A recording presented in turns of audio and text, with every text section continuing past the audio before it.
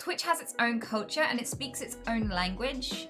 And there's an extension to Twitch you can get.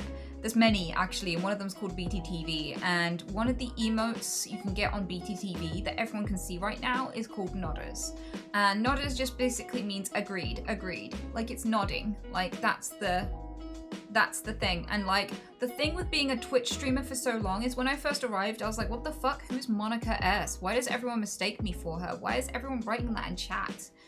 Because I was offering to fist them and they were like scared, and Monka S is like the name of an emote I wasn't seeing, but they all knew, which was this scared fucking frog just going, to convey that they were terrified of me offering them to fist them and bend them over a fish, right? Because those were very common tics of mine back then. And so yeah, Monka S, there it is. And so I needed my mods who'd been on Twitch for way longer than me to translate because I didn't understand Twitch speak.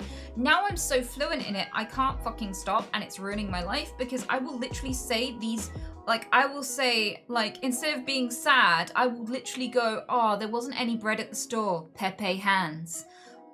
You know, I will say emotes as if I'm conveying anything meaningful to my mom who's over the age of 50 and has no fucking clue what I'm talking about.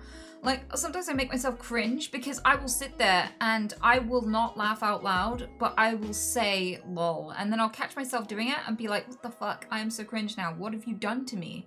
What have you done to me? Like, my personality has completely changed since I started streaming. Completely. Like, in so many ways. Like, there are some things that have stayed ridiculously the same. Oh yeah, I was doing my makeup.